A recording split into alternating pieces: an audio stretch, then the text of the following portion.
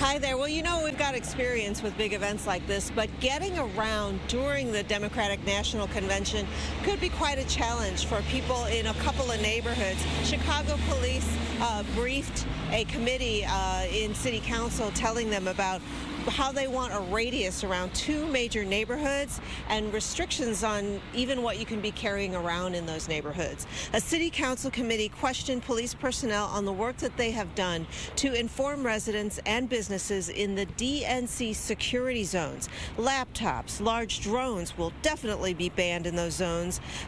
Scooters, bags, even dogs not allowed. Police recommended heightened security in a 2-block radius of the United Center and also McCormick Place.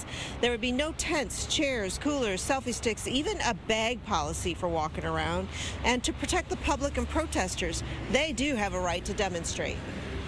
We welcome the First Amendment. We're not going to welcome violence, civil disobedience, or destruction of property.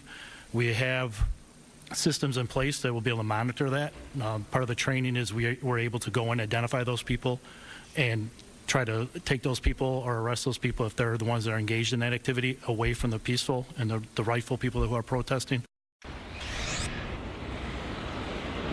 So folks just doing their business in this area might have to be aware of this. They haven't passed it just yet, but this list of restrictions is kind of like concert plus TSA all together, that kind of experience just for being in the neighborhoods, and it would run longer than the convention. The proposed dates would be August 17th through the 26th. That's several days before and after the DNC. City Council would have to approve it. Reporting live, I'm Joni Long. Now back to you.